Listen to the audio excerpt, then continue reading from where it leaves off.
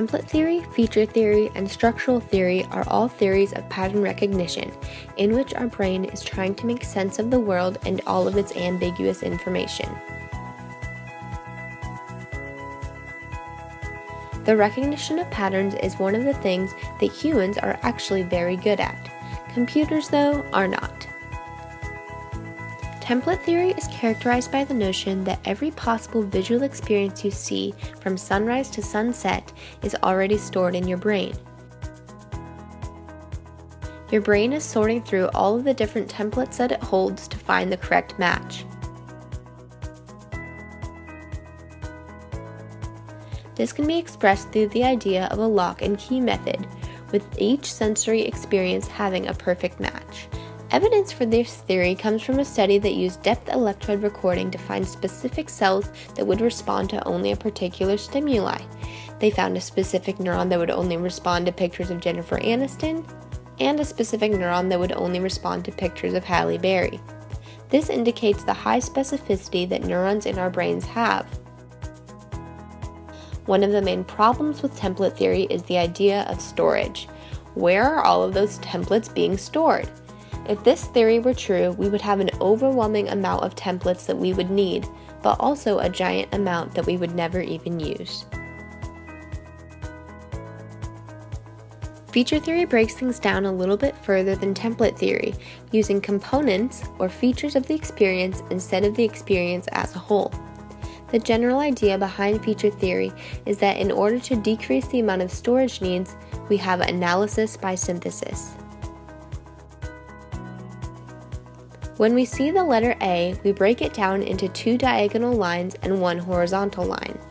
Our brain then reconstructs the elements back into the whole to reach perception.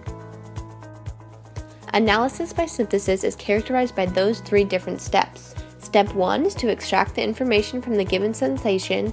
Step 2 is to match those features to ones that are stored in long-term memory.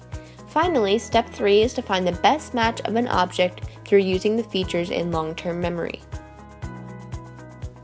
Physiological studies have supported this theory, like an experiment conducted by Hubel and Weissel.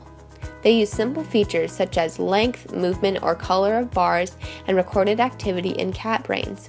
They found that there are specific neurons that responded to each of those characteristics individually. The main problem with feature theory is that our world is just not as simplistic as this theory assumes.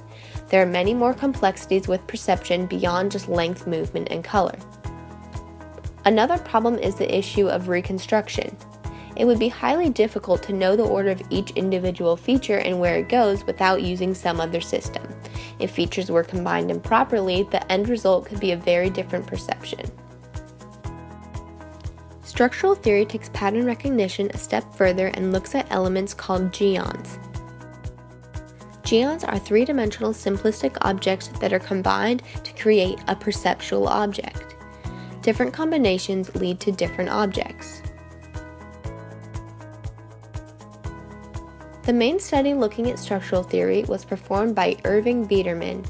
He took 5 different geons and looked at the rate of recognition in combined geon objects when the object was flashed for 50 to 100 milliseconds, with either continuous line segments hidden, producing a 30% error rate, or line intersections hidden, producing a 55% error rate.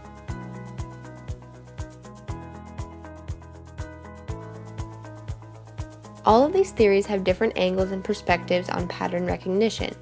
However, one of the main faults they all have in common is only looking at bottom-up perception. When we cumulatively think about pattern recognition and perception, we have to take into account all of the top-down mechanisms that are present.